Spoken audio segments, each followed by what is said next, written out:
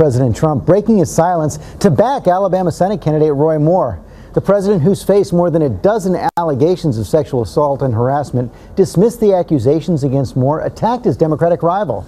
Our senior White House correspondent Cecilia Vega has all the latest. Good morning, Cecilia. Hey, George, good morning to you. 12 days after the Roy Moore allegations first surfaced, President Trump is finally weighing in, and he is saying essentially that he would rather see Roy Moore, an accused child molester, win this Alabama Senate seat than a Democrat.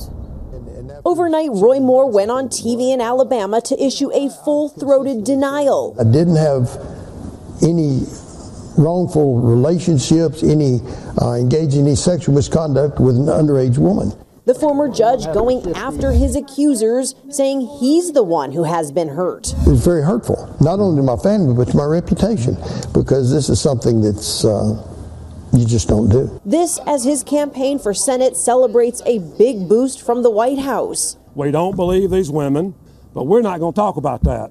We're going to talk about helping Donald Trump, making America great again. Did Roy Moore resign, Mr. President? After days of dodging questions, the president finally broke his silence, coming to Roy Moore's defense. What is your message to women, sir, during this pivotal moment in our country where we were talking about sexual misconduct? You've had your own allegations against you. What do you say to women? Let me just tell you, Roy Moore denies it. That's all I can say. He denies it. And by the way, he totally denies it. And attacking Moore's Democrat opponent, Doug Jones. We don't need a liberal person in there, a Democrat. Jones, I've looked at his record. It's terrible in crime.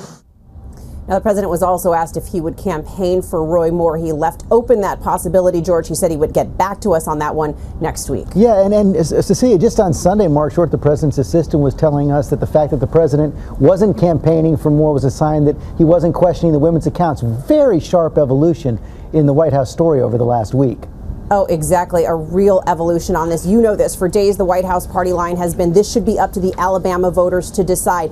Ivanka Trump was one of the first people to come forward and say that she essentially believes Roy Moore's accusers. Then earlier this week, Kellyanne Conway basically said what the president said yesterday. She bashed the Democrat in this race. In the end, it seems that the president sided with her and, of course, Steve Bannon, George, and sticking with Roy Moore. Yeah, and sticking with his base. Okay, Cecilia Vega, thanks very much.